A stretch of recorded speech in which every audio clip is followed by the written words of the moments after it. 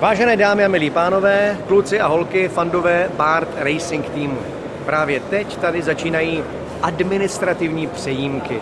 Tady se musí všichni závodníci, kompletně celý tým zaregistrovat, musí získat spoustu razítek, ostatně je tady dostatek stanovišť, to za chvilku uvidíte, ale my vám to chceme nabídnout, dá se říct, skoro online. Abyste si mohli... Ahoj, ahoj, my ho taky známe. Ano, to jsou kluci Chytkovi. My tady točíme na kameru, tohle se prostě děje běžně. Takže na těch záběrech, které pro vás teď chystáme, to můžeme udělat naprosto jednoduše.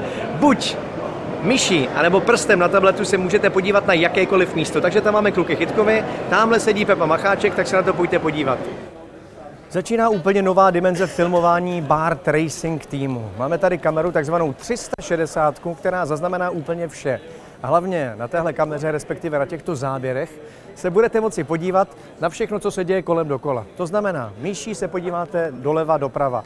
A jestli pak víte, která velká hvězda teď je po mé levici, tam máme Nasira Al-Attiju, je toho tady opravdu dost. Jedna hvězda vedle druhé. Navíc v tomhle prostoru si připadám jako v bájném Babylonu. Z každé strany se k vám line speciální hlas. Buď je to španělština, portugalština, francouzština, čeština, slovenština, polština anebo i ruština. Jak sami vidíte, je tady zmatek, spousta lidí. A na každém stanovišti, které je přesně očíslováno, se tam můžete podívat, co získáte za razítko. Jaké důležité oznámení tady obdržíte. No a teď se dostáváme k poslední části. No a tady už jsou zdravotníci, kteří si musí překontrolovat standardní věci, které se týkají vašeho zdraví, alergii, jaké jste měli nemoci, ale to všichni znáte od svého domácího lékaře.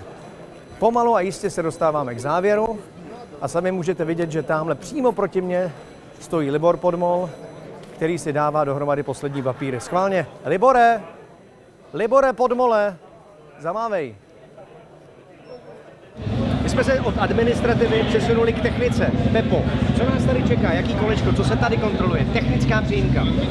Na technických přejímkách kontrolují bezpečnostní prvky, to znamená všechny ty rakety, světlice, kompasy, všechno, co máme se mít. Kontrolují bezpečnostní vodu, to znamená camelback a 3 litry vody musí být upevněny na čtyřkolce, pak kontrolují helmu, homologaci helmy, oblečení, číslo na oblečení, kontrolují náhradní rukavice, pláštěnku a kontrolují ještě všechno, ani to nevím, všechno, co všechno to mají kontrolovat. Super, se to dobře dopadlo. Díky. Pepa Macháček.